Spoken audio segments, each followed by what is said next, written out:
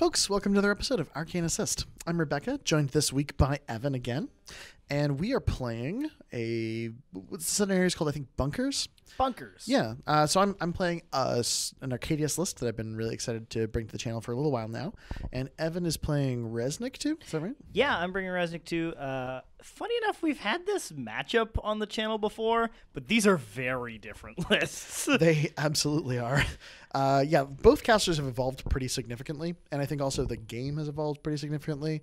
This is the first match on the channel we've had that's featured Archons in a really major way. Mm-hmm. So we have 4 Archons on the table in this particular matchup, 2 in my list and 2 in Evan's list, which I think probably is a good opportunity to go over the lists that we're playing. Yeah. All right. Take us into it. I will start with Reznik, who has a battle group of his best bud, Scourge of Heresy, as well as a Templar and 2 Reckoners. He also has a Hierophant as a requisition option. Reckoners have pretty sweet guns that are fire damage typed, which go really great with the 2 Menite Archons we've got on the list that have the awesome rule that you may know from Hand of Judgment called Fuel for the Flames. When a model suffers a fire damage roll, within 5 inches of this model, add +2 to the roll. So, thus far, Reckoners' guns are at POW 16. It gets better. So, if you're shooting an enemy model within 5 inches of a Menite Archon, you also have Sevi 1 or 0, Sevi 0, yep. Providing Menoth, so that brings that gun to POW 17. He's got his friend the Repenter, which also has a fire gun. That's a little bit less POW, but still pretty good. Mm-hmm. And then we also have Battle from the Choir, which brings us to a whopping POW 19 range 12 gun. That is also at Rat 6 from Sevi. If you aim as Rat 8, and if you hit with the other one first, they have -2 defense. There's a lot of things in here. Potentially Curse, too. Like, Curse is a big factor. Yep. Potentially Curse. So these Reckoner guns can get to stupid levels if you want or need them to. So it's a hyper-accurate, really high-damaging gun line that can transform into, like, a really forceful melee brick. Exactly. We've also got 2 Vassals as a requisition option. As previously mentioned, we have Sevi 0 with a Repenter. We've got a Vassal Mechanik. We've got a Wrack. We have a maximum unit of Choir, as well as Roven and Co. So, yeah. If you haven't figured out by now, we're in Creator's Might. We're in Creator's Might. So, yeah, the Menite Archons bring a lot to theme. They're very interesting with a lot of your Jack options. Also really cool in this theme, they increase the damage on Reznik's feet, because Reznik's feet is fire damage. So it goes from about 14 to 16 with the explosions, which means it's actually start damaging heavies at that point, which is pretty sweet, because it also gets the benefit of Sevi 0. So your blast damage from your feet, or, well, your damage from your feet, because it's not blast, is about 17. Yeah. Pretty good stuff. Yeah, it's a really, really effective feat. Can clear a ton of material. I think there's a lot to like here. For my part, I'm playing Arkadius. This is a list largely inspired by, if not nearly exactly the same as one sent to me by Liam, who is much better at piloting than I am. Hey, Liam, if you're watching this video, I apologize for the way I'm playing this list. Everyone else, this is how you play Arkadius, and this should look really impressive from a distance. The list is Arkadius with Targ, Target, the man, the myth, the legend. I have Gorax Rager, 2 Gunboars, 2 Roadhogs, 2 Warhogs, 2 Void Archons, Hermit, Boomhowler solo artist, Kwaak and Gub, Gatorman Witch Doctor, and a Gremlin Swarm. That Gremlin Swarm could probably be unpacked into a Gobber Chef and a Swamp Grumper Bellows crew, but I didn't do that because I felt like... what was the rationale? Sorry, I wanted something that gave me a source of like something that I could fairly easily throw away to be like a beacon target for the feet. But I think in retrospect, if we weren't playing bunkers, it would be more useful to have something that could score a circle. I selected Treasure Chest as my objective, and you picked... The Pathfinder one. Pathfinder. Very nice. Cool. So without further ado, we'll jump right into the game. Sounds good. So Evan won the die roll. You elected to go first, right? Yes, I did. Yeah. So given the side that you picked, the reason I took the side that I'm on, I felt like that obstruction in the zone would be a pretty convenient place for me to hide sort of Arkadius potentially and sort of key support pieces from, charging or some gunshots. Lets me play fairly far forward while also being pretty well screened. And I thought the combination of the building and the wall would dictate fairly aggressively that would dictate fairly aggressively that Reznik would have to be on the topmost side of the board. Any Any comments about your deployment here? Makes sense to me. I wanted to go first because going against Arkadius means that he threats basically the entire table. So if you ever want to be able to leave your half of the table, you have to go first. Arkadius is very, very scary in some ways, but also we're playing Pharaoh Beast, so they're made out of wet cardboard. So indeed. It's a mixed bag. I feel like when you're playing pieces that threat really, really far and are very fragile, that have a lot of flexibility, it really does demand that you be experienced and confident with the list. And you will see from this matchup that I am confident, but perhaps not experienced. Is that the right way to assess things here? I pull some cute tricks, and I think, dig into the toolbox a little bit, but any incredibly proficient Arkadius player is going to be able to get beyond this. And I believe that given time, there'd be even more to unlock. One of the sort of neat puzzles of Arkadius is that so few things can keep up with him. And Liam focuses on a sort of more Pharaoh-oriented battle group to be able to capitalize more effectively on the feat and the battle group specific abilities that he has. That means you don't get some of the quality pieces like Dalian Scarith or Wrong Eye and Snapjar or Roshan Brine that are very, very powerful in the Will Work for Food Minions theme. But it means that you obviously get more capitalization on Arkadius's power. And Dalian Scarith and Roshan Brine, even the Ninja Pig can sometimes fail to keep up with Arkadius's threat ranges in battle group. But the Void Archons often can because they have the ability to, charge something, spray something else, teleport into range. Like they've got a lot of tools to really be quite flexible with that Void Walk. So, starting on my turn, the plan is just to get up in a pretty aggressive position where we can start making use of our guns the next turn. The Menite Archons are nice and safe right now, so they're just going to take as much of a flank as they can, and then they can come in from the sides later and start wreaking some havoc. They're really good combat solos that have a little bit of support to them with the Feel for the Flames, but for the most part, they just want to get in there and hit stuff. And they do it oh so well. So we move up the Templar, put a Vassal right behind. We've basically deployed all of our infantry as a big support blob. Like, they're just almost every infantry model in this list is a support piece, except for the 2 shield guards that come with Rovan and Co., because they're also just Weapon Master halberds that are blessed. You could argue that shield guards are support of a sort. I mean, sure, they still have support elements to them, but also they are Weapon Masters. They get to start with Death March out in this theme, so I have Vengeance on those shield guards as well, which is nice. Like a Pharaoh Valkyrie unit. A little bit. I mean, only 2 shield guards, though. Yeah, my experience in the Game 4 machine is things are often compared to Pharaoh and found to be lacking. Strictly untrue. But yeah. Templar and Scourge of Heresy to the top side of the table, Reckoners screaming down the middle, Repenter on the bottom side, Archons on either side, and we've got our support kind of bunched up in the back with a Vassal on the top side and the bottom. Yeah, the threat ranges on the things in this list are quite long. I'm looking at the Archons start, I think, 13. The Reckoners themselves shoot 17 potentially. They don't have Assault. That's a Mark II rule, but they do have the ability to walk 5 and shoot 12. So that's pretty scary. And the sort of varietals of buffs that I've been described. If Arkadius goes pretty low on Fury, they could just kill him in that range. So I'm trying to remain cognizant of those things. Fair enough. Those are good things to remain cognizant of. How's the first turn planning going? Well, it's always a puzzle. Like, there's a lot of things going on in this list, and I'm trying to make sure that I'm well prepared for the next turn. So we start with Kwaak and Gub. They go first, and they put out Enliven. Get to Enliven twice, and the Gatorman Witch Doctor puts out the Ghost Walk. Both those models are amphibious, so they've deployed kind of opposite the little piece of shallow water here, and with Ghost Walk, the Warhog can go pretty far up the board. We're going to go next with that's one of the Enliven targets. The other one's the Roadhog. The Roadhog runs up the board, and it gets up behind this little piece of wall. My thought here is that, there's a lot of things Evan has that he could commit to these pieces, including the ability to like send a Reckoner in right away on one of them or just take a bunch of shots at it. And my hope is that I don't just like lose a heavy on the approach to his incredibly strong and powerful guns. It's the thing I'm most anxious about. I send up the other Warhog. These guys are all just running. Run the Gorax up behind the building here. Gorax is fairly safe. I want him laid as a support piece. I run the other Void Archon up, so it's getting the benefit of cover. Both Void Archons have got cover that takes them to a healthy defense 18, and I think that's a fine place for them. Run the Gun Boar.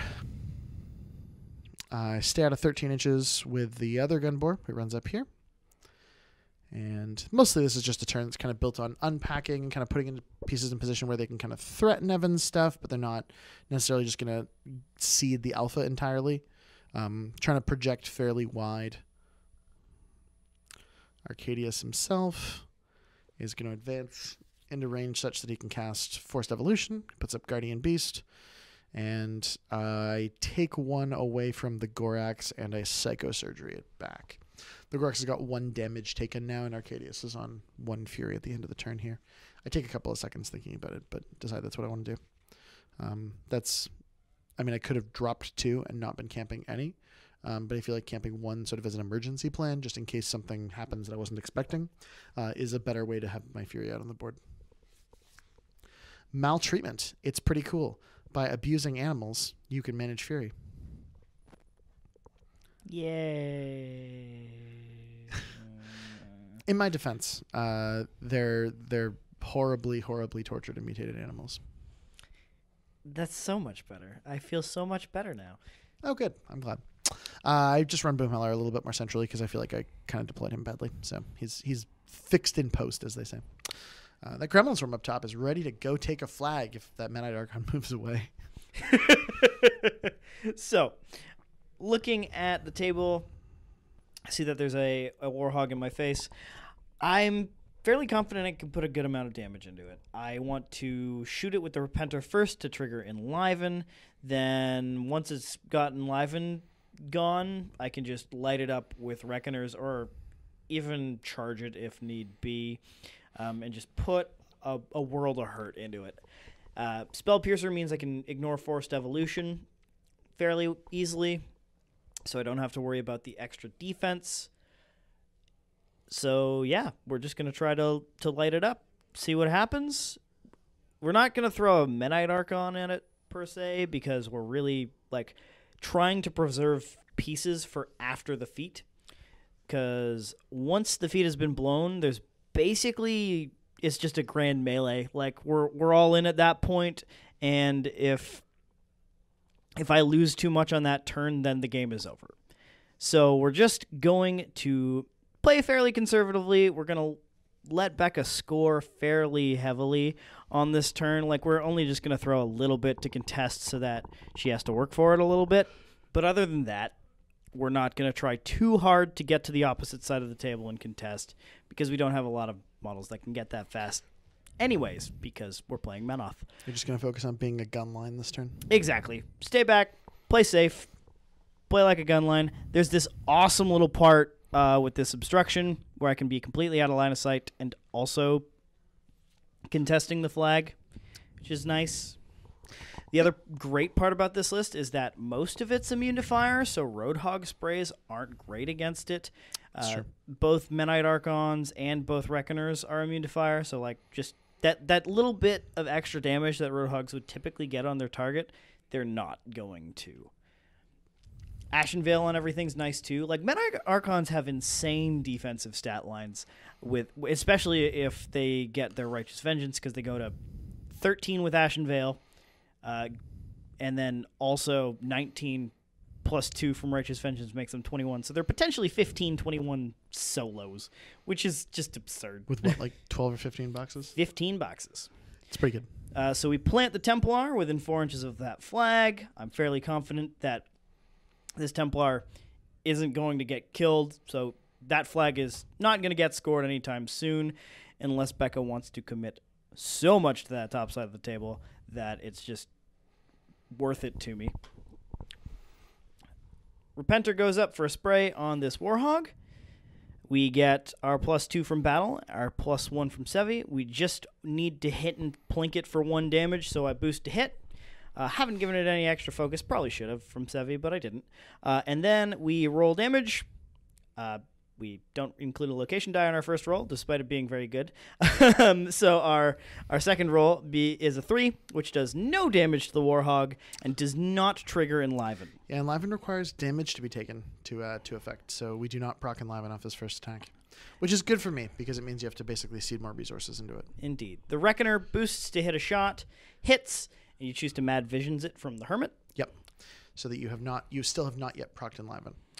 And at that point, I'm like, I don't want to just give this Warhog extra threat range. I'm going to shoot the one that doesn't have Enliven next. Probably the right call. And I will move up a little bit with the other Reckoner that has not activated. I'm going to just kind of try to hard roll the 6. Yeah, because at this point you're looking for damage. Yeah, at this point I just want to just chip damage, do something. And I do more than chip damage. I choose not to boost. I shoot it, needing a 6 to hit, thanks to good old Sevi 0. And then I boost damage and blast it for 10 damage to the 1, knocking out its mind. Pretty nice. Good start. So with that, we've already moved up everything on the top side of the table. The Vassal gave Scourge an extra focus, just in case we want to do some arcane vortexing if anything decides to target the Templar, or Scourge, or even my caster.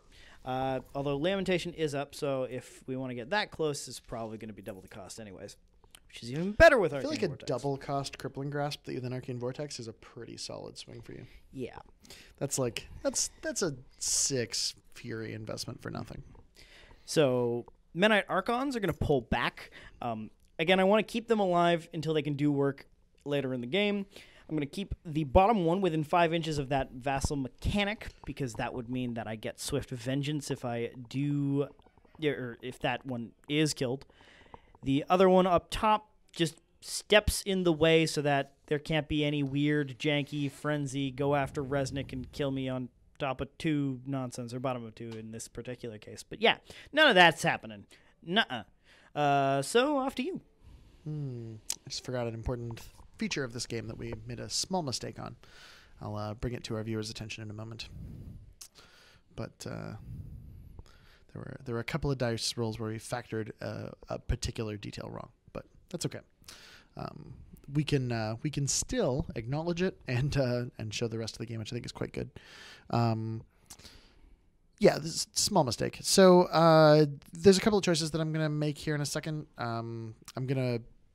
My focus this turn is basically to score as aggressively in scenario as I can. I'd like to do a bunch of damage to Evan's pieces, maybe remove some things, but my focus is going to be to remove everything that contests a flag, contest his zone, and score 4 points. My hope is to go up 4-0, and then be able to leverage that into a scenario victory later in the game. So we advance Boomhowler first, whose primary role in this list is actually just to give Repo 3 to the Hermit, so I can dig a little deeper with Ruin. He does that. He calls that out as a fell call, and he generates some shots with his chain gun. Shoots the little shield guard friend who's up fairly centrally there, and he hits and does a truckload of damage, and gets 4 shots. I think all but one of them here hit, and they collectively kill. They do all 8 damage boxes, which is not bad for dice -6. They trigger some vengeance-y attacks on So the bottom Archon gets both the Swift Vengeance and Righteous Vengeance. The top Archon only gets Righteous Vengeance. So both of them are currently +2 strength, +2 arm, but only the bottom one's going to get to move on my maintenance phase. So our Hermit advanced his 5 inches, did Ruin, and then he repoed 3 inches. He is on the flag. He is my scoring solo at this stage. He's tagged the jack, two of the jacks, should I say. That's the important part. The Void Archon advances. He kills the mechanic, and he does not get to collect its soul because of the Menite Archon. Menite Archon, Soul Ward. But he does still get to Void Walk, so he gets to do a fancy little teleporty thing.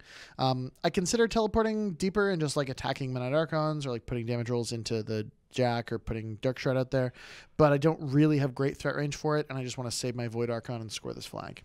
So now I've got 2 flags, clear, or nearly clear. There's still a Jack contesting the center one. And I have 2 solos to score them. So far the plan is working. The Roadhog advances. It boosts to hit, a spray, and boosts damage on this is the Repenter. Yes. Yeah, yes, so the Repenters, this dice down 3. And I don't do great, but I do 4 points damage and light them up. Yeah, Repenters are really good now. They're an 8-point Jack. Typically, you would just take a Dervish because it's only 7 points with Sevi 0. But Repenter with Road to War as extra threat, and then now the +2 extra damage from the Menite Archon. Yeah. Really make it an appealing option if you just want to drop a Wrack for it. Because I would typically take 2 Wracks and a Dervish in this list, and instead of now I'm taking 1 Wrack and a Repenter, and I'm just saving that Wrack for a pivotal turn. And the Repenter just gets to do some nice work with a spray 8. It's also one of the things I think is appealing about it is just the 12-17 stat line is really, really durable. Yeah. Like it's a sturdy light that can really hang out for a long period of time. That's not really like a point over the Dervish. It's just one of the things I think is quite solid about it. The Void Archon moves up, takes a shot, and with its POW 14 damage, it does a real solid chunk of damage to that Repenter. For damage. Pretty all right. Not bad for a piece that I considered just running to give Dark Shroud. Yeah. So the Roadhog I don't activate yet. I did take the sort of backmost Warhog and just kind of run it. Its mind is crippled, but I ran it into range to be frenzy onto that Templar. I'm looking to do a bunch of damage to the Templar. So Targ moves up, has the Gunboar take a shot. The Gunboar does I don't think any damage. It's just -8. Yeah, not great. The It's a free Templar is shot. pretty hardy. Yeah, it absolutely is. I give a little ghostliness to the Roadhog, and I go up and I enliven both of them. Looking, I think the Ghost Walk on it is actually probably not necessary from the Croak dock because he's already activated and he's going to end up taking a bit of a weird vector that's not going to get him where he needs to go in terms of frenzying. But sort of trying to think about a couple of different things at once. This is a Gunboar shot that hits and does pretty decent damage to the Repenter, who I think is now on 3 or 4 boxes. And the Gorax casts Primal onto the Warhog. Mm-hmm. Increasing its mat to 8. A surprisingly important distinction in this matchup. Mm-hmm. Gunboar walks up and actually just misses the Templar. Its blast scatters off into nowhere, so no high explosive damage. High explosive damage in the back, ignoring the shield, is actually almost as good as its direct hit, but I miss both of them anyway. Arkadius advances, and he moves up so that the Templar is in his control area. His feat's weird. Everything in his battle group can frenzy. Doesn't have to be in his control area to frenzy. And then he gets to pick the target if the target of choice, the enemy model, is in his control area. So I've moved up to have that Templar in range because I want to be able to pick it as the frenzy target for some of my pieces. So I do a Psychosurgery after maltreating, I can't remember if it's the Gorax or something else. I maltreat the Roadhog. I maltreat the Roadhog. Yeah, so he pulls back in a bunch of fury. And he's now on 4. Has Guardian Beast upkept, has Force Evo upkept. I have a couple of choices here. I debate putting in a Primal Shock. And I'm trying to remember what I decided. I think I decided to just camp the 4. And then we feat, and the Warhog charges directly toward the Templar, and I get to remove its fury because it is frenzying. It hits the Psychosurgery, healed its mind. Highest POW attack, which is the Cleaver. Gets an attack with the Cleaver, which is unfortunately dice -5. Does a few points. The Gunboar charges next. Same thing. Gunboar gets 3 days to hit. It certainly does. Oh no, I'm sorry. I think it actually misses. Yeah, it misses with a 3. Yeah, it misses with a 2-1-1, which is 4. A 4. So that's a 9. Templars are F10, I think. Yeah. The Roadhog frenzies toward the Templar, and it falls short, but it's going to activate later in the turn, which you can do with Arkadius' feat, and then it's going to be able to go in there and do some work on that Templar, who hasn't taken a ton of damage, so maybe this plan was a bit too ambitious. We'll see. The Warhog goes next. If it frenzies on the Repenter, it'll stop when it hits the wall, which is the Roadhog is ghostly. It charges the Repenter. We'll get into contact with it. We'll still not have cleared the wall and shunts back, so we've just put it back against the wall, which is where it'll end up. So it doesn't actually get to make an attack, but I've kind of pushed it a little bit further forward, and it's got Enliven up. The Warhog charges at the Reckoner and falls short of it, but it will also activate later in the turn and probably go in and do some work. The Gorax frenzied on something that if it charged directly toward it bumps into the wall, so it removes its fury. The Gunboar removed its fury by frenzying on something and bumping something else. So basically everything on the entire board has had all of the fury on it removed. And I mentioned repoing Arkadius and then just move right on to the Warhog's activation, so Evan lets me go back in a second and repo Arkadius. So we'll show that in a moment. Apologies to our viewers for that particular mistake. And we walk in with the Warhog. Now, a couple of times the Warhog rolls 4s to hit, and we count them as misses, but they actually are hits because of Primal, which I'd forgotten. Oh, yeah. So minor catch, but I think it results in 2 attack rolls that missed instead of they should have hit. So we're calculating what I need to hit and do for damage. I think the Gore, which is the first attack, is dice plus 5 because it's POW 15 and has 6 points of armor swing on it. So it goes to 21. No, is it? So the Gore, I believe, is plus 4 and the axe is plus 5. So, I'm sorry. So it's got Ruin for 2, Primal for 2, Force Evo for 2. So that's 6. So it goes to POW 21. No, wait. Am I missing one? You're missing the plus 2 from the aggression dial. Aggression dial. So you're at 23, which is plus 4, and then the axes are plus 1 POW from the Gore, so they're plus 5. You take a massive chunk out of the painted Reckoner, or the beige Reckoner. Yep. All of the models are painted. Just that one looks more painted because it's not painted white. Feature of our channel. So again, that's a 4 to hit that I interpret as a miss. Basically, what I end up doing is I take out the Cortex on the first Reckoner and choose to split damage over to the other Reckoner. I would have gotten maybe 2 more attacks, and they are dice plus a fair bit. So it's possible I would have taken out another aspect or 2, or possibly finished one of the Jacks. But not to worry. I do an enormous amount of damage to both Jacks, and that's a fairly decent chunk here. Yeah. But they're both very hurt. Like the one closer to the top side of the board is missing its melee side. The one closer to the bottom is missing its gun side. Pretty big deal. The Arkadius repo has been corrected now. You see him kind of hide up behind that building. And we start with the Roadhog, who makes a one-handed throw. We both roll 6s. Tie goes to the attacker. And we're both strength 11, so I get to throw the Templar straight away. Yeah. Lands on the friendly little vassal, which gives it plus 2 armor and makes it unable to be knocked down. So it is not knocked down from the throw. Because as soon as it is contacted by the Templar, it can't be knocked down. Correct. Which is a fun little interaction. Sure is. And then it also doesn't die to the damage. Yeah, I think I boost damage on the Templar and do, I think, nothing. And then I don't boost damage on the Vassal, and I roll a 3. That's a total of 14, which means it actually is totally fine.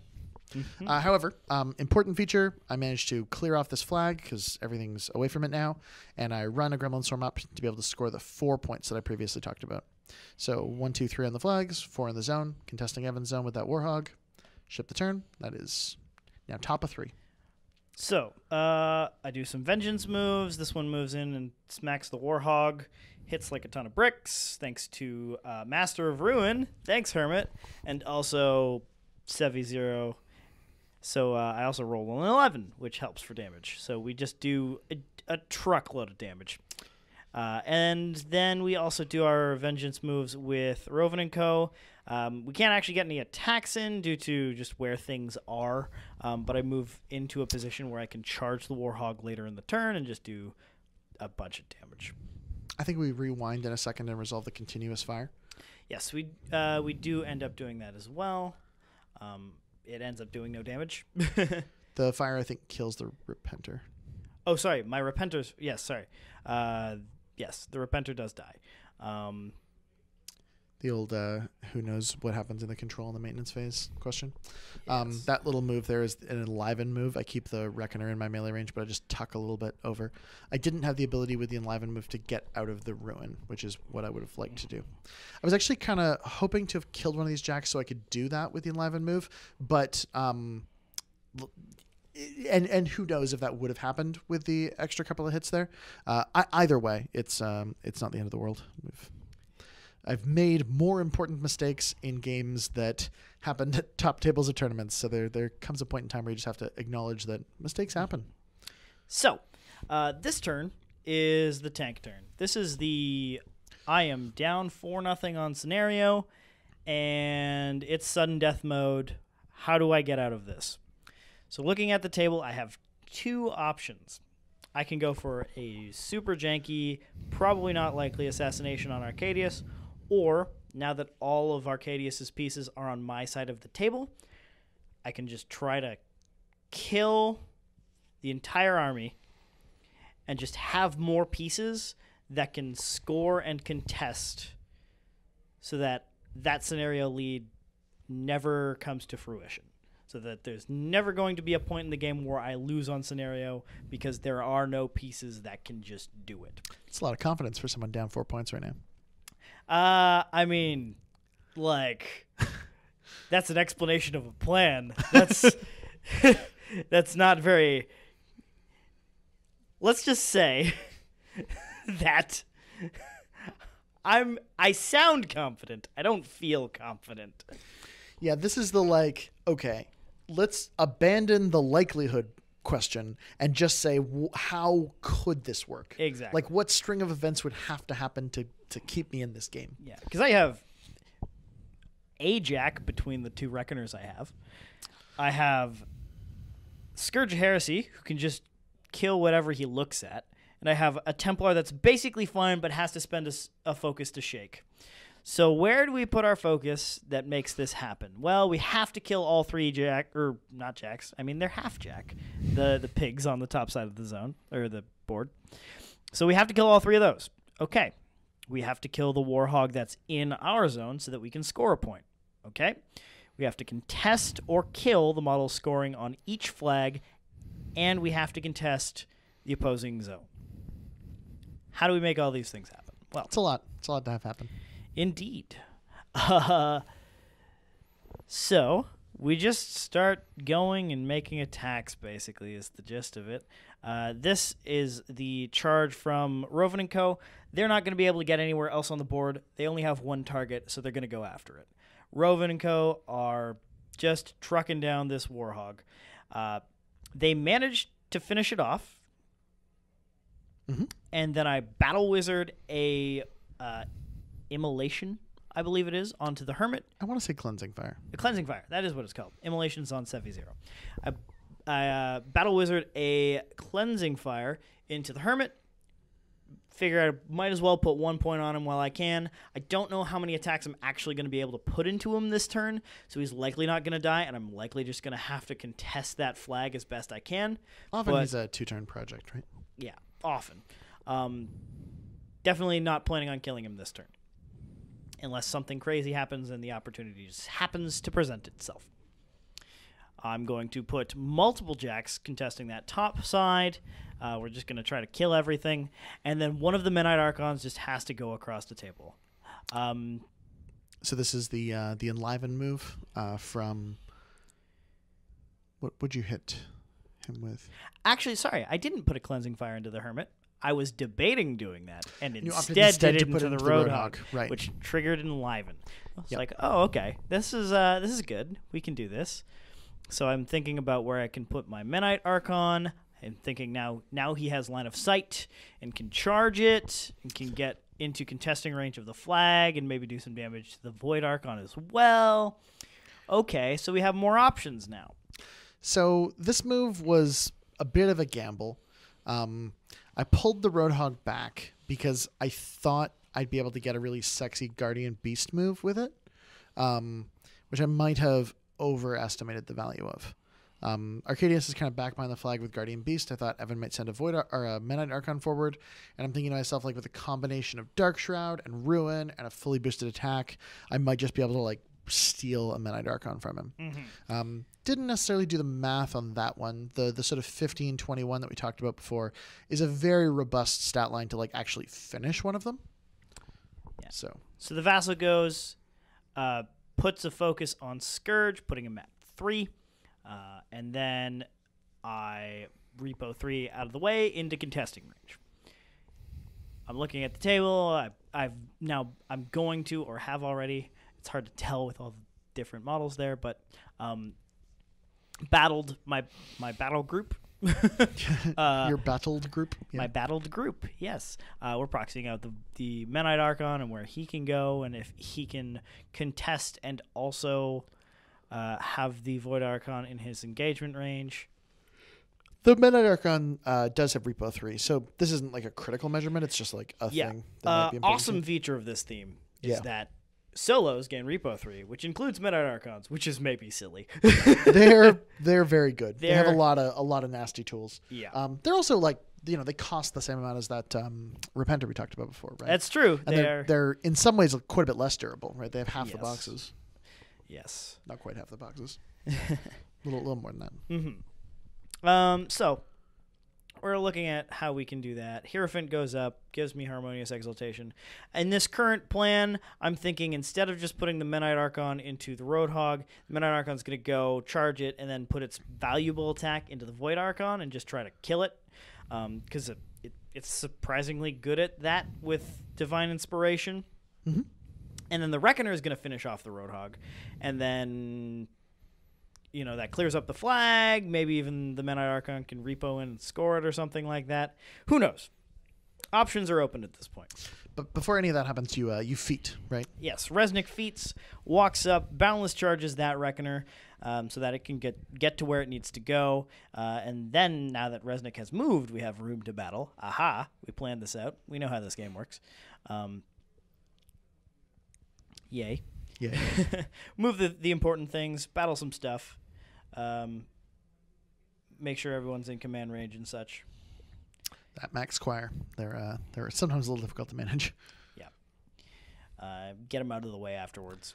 The Repo Inquire is a really cool theme benefit. I've always been a big fan of that. It is fantastic. So, we do that. We go in with the Templar. The Templar only has one focus. He's not charging. He's just getting into melee range with all of the things, and he's going to pile his attacks into the already damaged Warhog. Yeah, this Warhog took that 10 damage shot and then got Psychosurgery, so he's at, I think, 22 boxes at this stage. Yeah. So the Templar has 2 pound 19 attacks. That's a flail and a bot flail, and then also a POW 15 shield attack because Severius is far, far away at this point. First flail attack does a massive chunk of damage, which is nice. I'm choosing not to beat back on any of these just because I don't want to get in Scourge's way at the end of this. And then we just happen to clean this Warhog's clock, and he is gone, which means he explodes.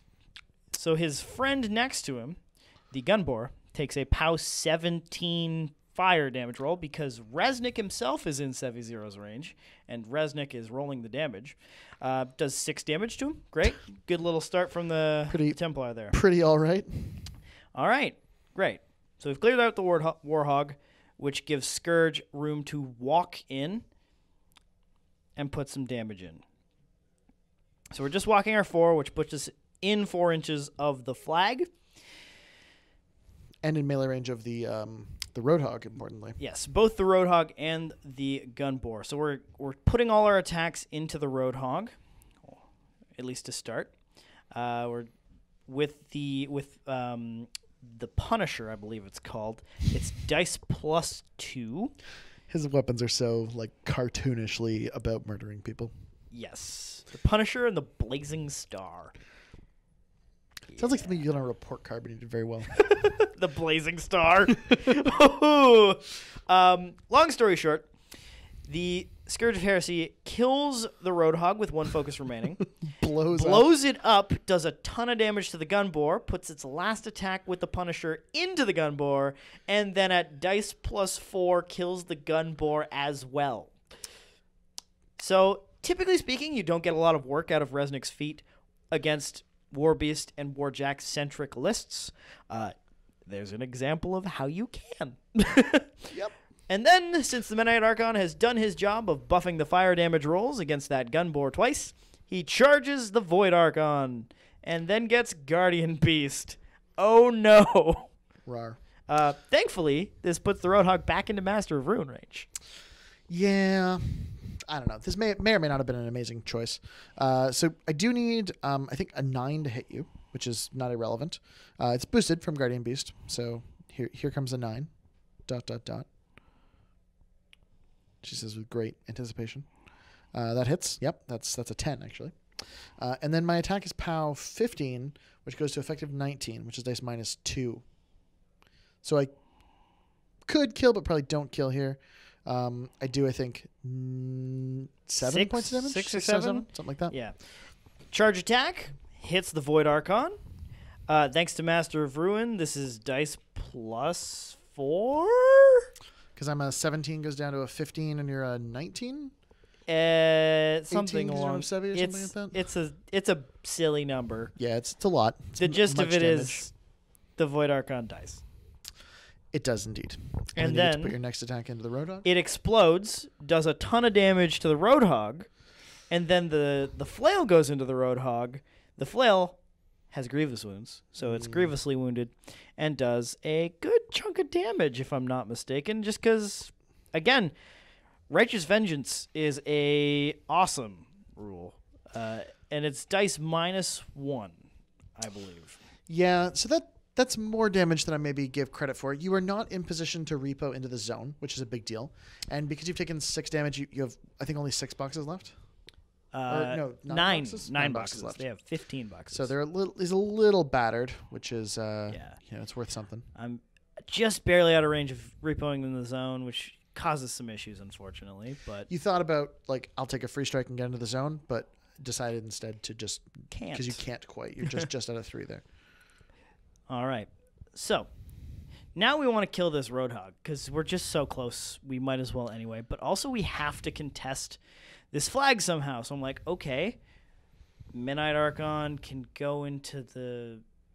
You also don't have Void? anything in my zone yet. So I think that ends up being the job of the Menite Archon, is to charge the Roadhog and repo into the zone. So I was considering putting it in the Void. Can't, because now, like, the only way I can contest the zone is if I charge, kill the Roadhog, or even just charge, hit the Roadhog, and then repo in with the Menite Archon, because the Reckoner can't go far enough. You do, for the record, kill the Roadhog and repo into the zone. And now, ladies and gentlemen, the worst feeling contest model ever. I have nothing that can contest this flag. You'll see me proxy Severius 0. You'll see me measure some other stuff. But we end up having to run the full focus, boundless charged Reckoner in order to contest this flag and not lose. I mean, not losing is basically step 1 to winning. Yes. This is I guess you're not wrong, but this is a feel bad. This is a feel bad moment. Yeah, it smacks of maybe some poor planning, but you know, things sort of shook out a little bit differently than you thought because of some out of activation movements and some kind of goofiness that happened in this turn. So you actually did quite well in making the comeback. And I mean, I'm still like at a 3-point scenario lead, which is very strong, but that's harder to manage with all of my heavies dead. Because now I'm down both Warhogs, both Roadhogs. You have 2 lights. I have 3 lights? Gorax, Gunboar. Down to a Gorax and a Gunboar. It's much less of a battle group than it was a moment ago. So yeah, we think about this for a while, and then we're like, this is the only option. Yeah. So we run, and we run, and we cry, and we run. And we contest the flag! Yay! And then Sevi, the useless jerk, moves so that he can contest it next turn instead. So one of the things that I like about the Void Archons is that they collect a lot of souls and get a lot of stuff even as your pieces die. Reznik's feat has done a very, very good job of counterplaying that because I have not collected any souls other than the very, very first one from my heavy that died. I throw out an immolation on the Hermit to do a point to him, so I guess he has 4 boxes now. I think the other Reckoner shot him once too. Oh yeah, we maybe did 2 damage to him. He has 3 boxes left now, so certain values of good. But with that, we score a single point, and you don't score anything this turn. It's a pivotal single point, though. It's a very important one. Indeed. So what is the plan? So I think about a couple of plans, and this is sort of one of the problems with complexity. I think about maybe the Void Archon just goes incorporeal and runs past the Reckoner into your zone to contest. Like maybe that's a good use of its abilities. Maybe I go up and do a bunch of damage to that Reckoner. Like maybe that's what he ends up doing. As I say, I workshop a couple of different options. Step 1 is the Hermit walks forward and he tags all 3 of those models with Ruin while staying on the flag. Now my goal is I have to contest and score 2 or not contest and score 3. Those ones feel pretty comfortably. This far flag by killing the Reckoner, my zone by killing an Archon, and the center flag by killing an Archon. That gives me the 3 points. So that's the whole goal of this plan. So I walk to the other side of the melee range of the Reckoner, never leaving its melee with the Void Archon. I make a melee attack, and with the combination of Dark Shroud and Ruin, it ends up hitting at POW 17. Dice -2 does quite a bit of damage to the already banged up Reckoner. And then my second melee attack, I boost damage. Now, this might have been a mistake, but I boost damage and actually finish the Reckoner with a pretty solid roll. I then take a spray, a Wrath 6 spray that tags 3 models. I'm really hoping to kill one of these and be able to teleport to the zone. I hit Gaius or Cassius or whatever his name is, miss Severius, and I miss, importantly, the... You hit the Vassal. I hit the Vassal. I'm sorry, I hit the Vassal. You do 1 damage. No, I think I missed the Vassal. I guess the spray's power 14. Yeah, no, you missed the Vassal. I missed the Vassal. Yeah. So that means I don't contest the zone, and I continue executing the turn as though I had for a minute, and that causes me a little bit of issue later in the turn. We'll go over that in a moment, forcing me to dig a little deeper. The Witchdog Croak just simply runs to the flag, so he's going to be my scoring piece, and now we're up to 1 of the 3 pieces that need to die dead, and I have 2... Menite Archons to deal with. Now, they're obviously quite scary pieces, so we'll see how that goes. The Gorax activates, and I make a couple mistakes here. The Gorax probably should have primaled himself. Instead, he boosts at his first attack, getting a 10. He hits with it, so we opt to boost damage.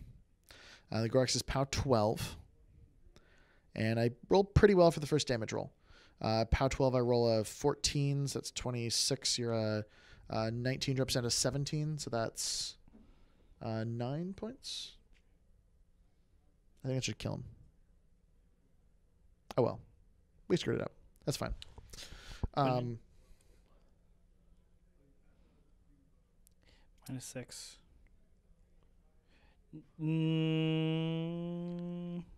Because he was the Guardian POW 11. Beasted one. Gorax is POW 12. Gorax is POW 9. POW 9? Strength 9. But I have... you punched me. Yeah. Anyway, not spectacularly important. I think we forgot that this Archon wasn't at full health from the Guardian Beast attack, so he doesn't die here right away.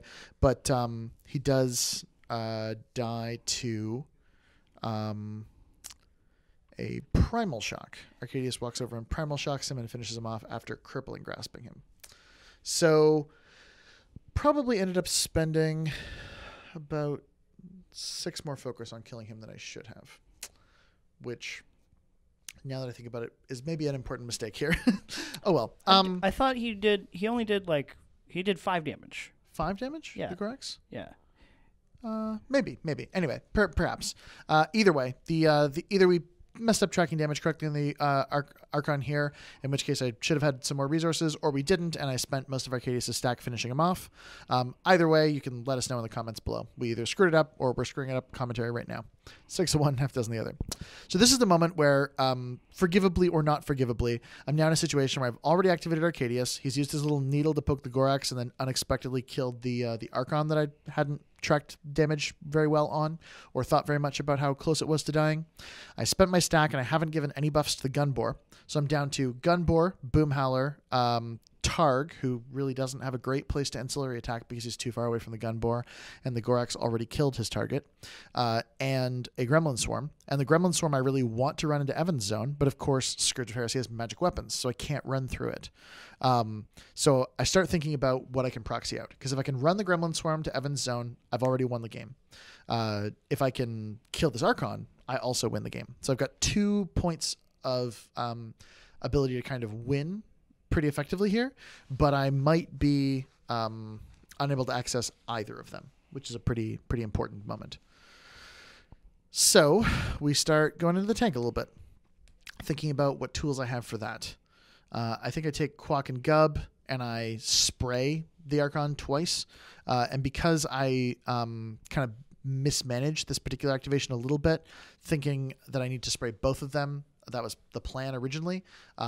Instead of moving him back and just spraying from outside of Ashenvale range, I walk him into Ashenvale range. So my magic ability drops down to functionally 5. I need 8s to hit, and I miss both of the Venoms. So it would have been POW 12 Venoms, so that would be a good thing to not kind of rush into and make that mistake. Another example of when you're there's a kind of overconfidence that comes of being like in a pretty ahead position, where I'm making like a series of sort of spiraling minor errors, like little mistakes that, not attending to the right thing, not thinking about how much resource you have to allocate to something, just kind of little tiny planned moments where I feel like I'm so far ahead that it doesn't matter if I make this particular mistake. And it does. I mean, War Machine is a game of minutia sometimes, like little tiny details. Here we're measuring the run of that Gremlin Swarm, just where it needs to run to stay out of melee of Scourge, come around past Scourge's melee, and then run as directly as it can toward that zone. And it feels like it's maybe a quarter of an inch out, so I'm just trying to tighten that line as much as possible, measure as directly as possible, and we get to a point where it becomes clear that it is out by millimeters, not even a quarter of an inch, but enough to be definitively out. I'd say the amount that a spray template 10 is longer than 10 inches. More than that. A little bit more than that. And so that's an easy solve to this problem that I don't have access to. So now I'm starting to scramble a little bit. I've done all the Arkadius things, and hindsight being 2020, Arkadius could have primaled the Gunboar, and he could have put Forced Evo on it to put another 4 points of damage into that situation, and +2 mat, which would have been a lot for that Gunboar, who then could have made its 2 initials and bought 3 attacks, all of them at mat 7 instead of mat 5. Means he's looking for 8s. 5 cracks at an 8 feels a lot better than what he's going to have, which is maybe 2 cracks at a 10. I think about a few things, like if Boomhowler could walk out of melee, his gun has crit knockdown. Boomhowler could take a couple shots at that Scourge, try to knock it down and let the Gremlin Swarm run into the zone. Or he has beat back on the same gun. He could take a couple shots at the Menite Archon and beat it back out of the zone. But unfortunately, he's engaged in melee right now, and I do the math on the odds that he survives a free strike from a Menite Archon, and it's very, very poor. It's also worth noting that because the Menite Archons themselves are warrior models, this Menite Archon has gotten +2 strength and armor from the other Menite Archon dying. Correct. So we're in a spot now where it's starting to get a little tricky. And there's a lot of tools by which I could have probably done a better job of solving this problem, and I don't. So we hope to get lucky. We boost to hit, and we boost damage. This is the Gunboar's first attack. He's only 11. Crushes the damage roll. But he just rolls a 665, which is pretty good. What that does mean, though, is, at 11, you're at 21, drops down to a 19 because of Ruin. I'm at 11. That means I'm dice minus 8. I get to do 7 points of damage? No, dice minus 8, and I rolled a 665 is 9 points of damage. I do 9 points of damage. He buys a second attack. He misses the second, or pardon me, he boosts the second attack, misses that.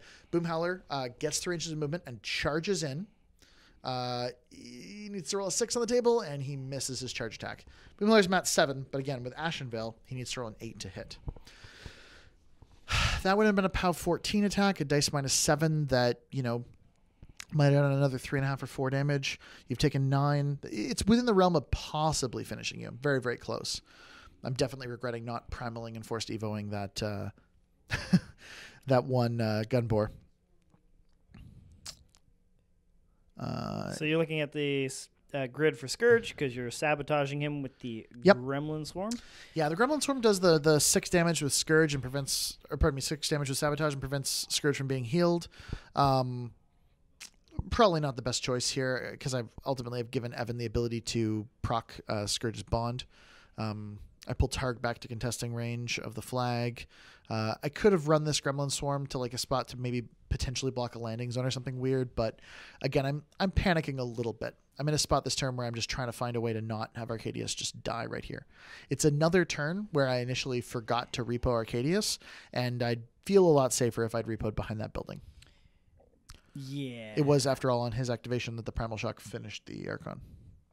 Indeed. Yeah, so there was no reason not to be a little bit further back. I'm even in my own ruin range, which is a foolish place to be. Yeah, that makes him armor 12? 15-12. 15-12. Yeah, so like so many things in this turn that could have clicked it in for me. I've left Evan in a situation where he scored 1 point at the bottom of my turn, and I scored 2 points, which put the scoring situation 6-2. So again, I have a 4-point lead, and I could have done a lot of things to lock that up. So we're just kind of doing the things that will let us kill Arkadius. So I allocate 3 to Scourge. Reznik's going to move up and kill this Gremlin Swarm for me so that I can proc the Bond and make a full advance with Scourge towards Arkadius. I'm even going to Boundless Charge him just because. Might as well get the free charge before I go in with Scourge, though. I am going to charge with the Menite Archon. Repo back a little with Reznik. Not in curse range. You're not in curse range, which was the other thing you're checking. You're like, how guaranteed can I make this? Templar just runs over here. And then the Menite Archon, who is... mad. Yeah, he's righteous vengeancing and stuff. Kwaak and Gub don't have a melee attack, so he just flies over the Gunbore, who he's still in the melee range of, makes an attack on Arkadius, and he hits his charge attack and just cranks the damage. I think he does like 13 points of damage or something to my armor 12 caster with no transfers. Yep. And his second initial attack, misses. Also needing an 8, misses. Yep, misses. Charge from Scourge for free, boost to hit the charge attack, connects, and I think automatically kills Arkadius. Without rolling dice, we'll take out Arkadius. And that's our game. That is indeed our game. So there's a lot going on here. I mean, you can see some of the really cool transformational tools in Evan's list, how powerful those Menite Archons are, and how ultimately quite tanky they are. You can also see a lot of the incredible killing power in the Arkadius list. And I think there's some profound lessons about like list play here. I do not feel like I just fundamentally misplayed the list and as a result lost the game. I think I made a lot of good, clever decisions at moments that put me in a really strong, advantageous position, and then got a little overconfident in that moment and didn't capitalize on the many, many tools that are available. So you got to see, I think, kind of maybe both parts of good Arkadius play, should I say. You got to see like fairly strong capitalization, and then you got to see not making use of your tools sufficiently to solve everything adequately. Yeah, the thing about Arkadius is that he has a large toolkit, and he needs to use all of said tools precisely, or else your army disintegrates and you have fewer tools. Yeah. Sometimes even no tools. Yeah. Yeah, and that's what the end of that game went. I was just kind of feeling overconfident, like I could delete anything that was in front of me, and Evan put things in front of me that didn't just melt. So that was a good execution. Really interesting.